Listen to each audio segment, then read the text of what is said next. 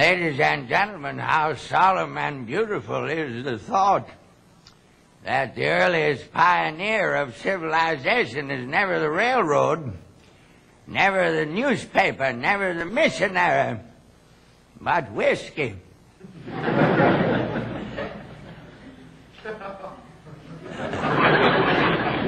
However, truth is the most valuable thing we have, so let us economize it. Well, I want to thank you for attending the services this evening. I nearly missed them myself. I came by railroad.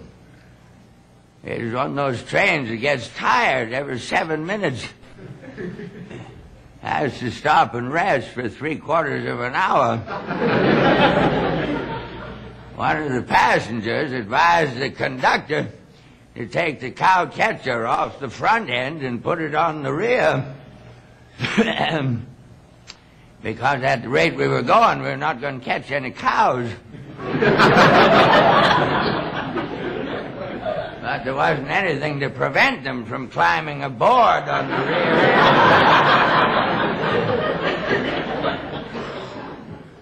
end. If I have to go to heaven by railroad, I shall go the other way. There was a dog who came on board along in the early part of the morning and barked steadily at nothing till he died.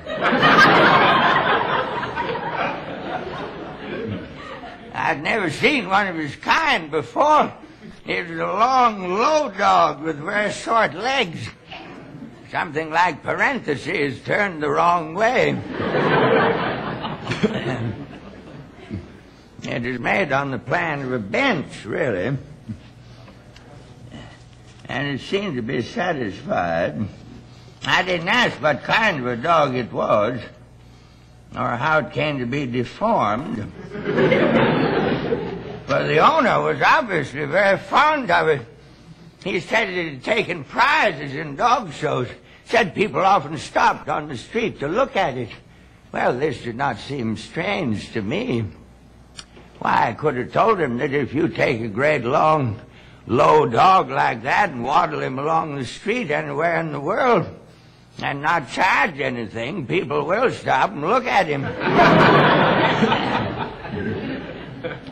If I were built like that, I could take prizes myself.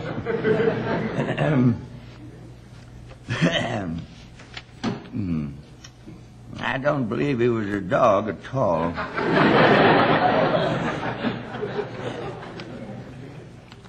He may have been on the verge of being a dog. Wasn't a dog. Well, I hope you won't mind if I smoke. I can't see any harm in it, so long as there are no children present.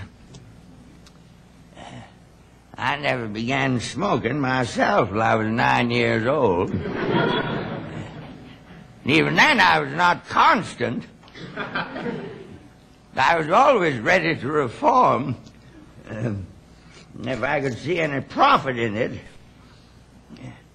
But the only profit I could ever see in it was the heavenly pleasure of giving up the reform and going back to smoking again. I come into this world asking for a light.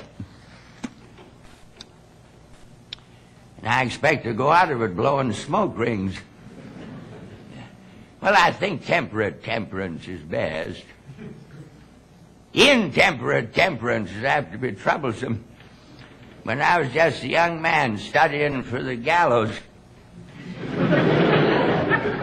I went west on the overland stage to San Francisco.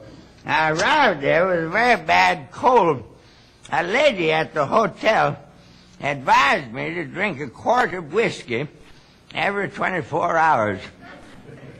And another friend recommended exactly the same thing. That made a half a gallon.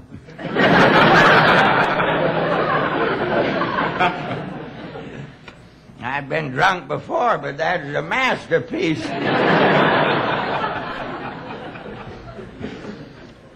I went to bed early that night. I had a terrible nightmare. Dreamt I was baptized. About 2 o'clock in the morning, I had a WC call.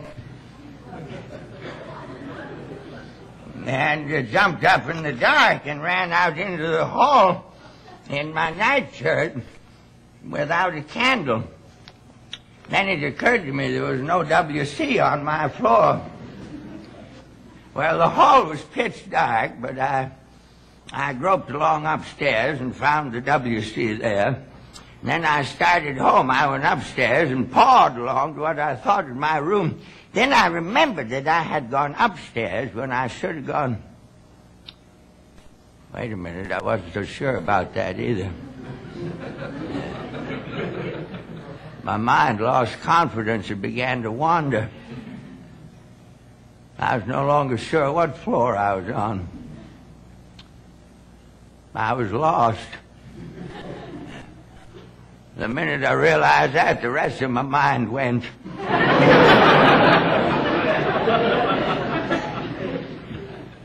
But a man can't stand still in a dark hall at 2 o'clock in the morning in his nightshirt, looking like an envelope with no address on it. He can't do that and feel content. He's got to go somewhere.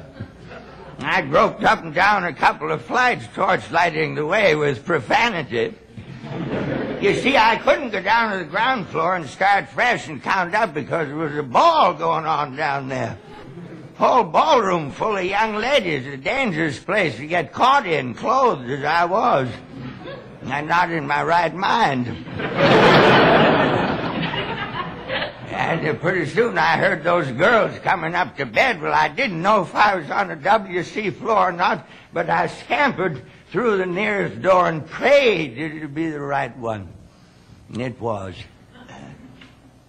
I stood there in that humble shelter, happy as a martyr when the fire won't burn.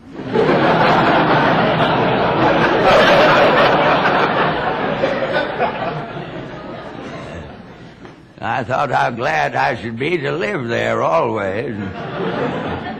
Go out no more among life's troubles and dangers. Several young ladies applied for admission, but I was not receiving. Thursdays being my day. Well, when the house was dead and dark, I groped down to the ground floor and counted my way up home. Then my temper got afire and I let her go.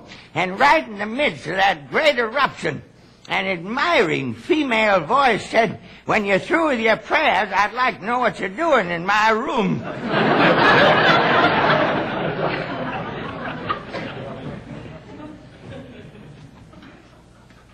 Well, I was looking for a job out there in San Francisco. But I was very particular about the kind of job I would get. I didn't want to work.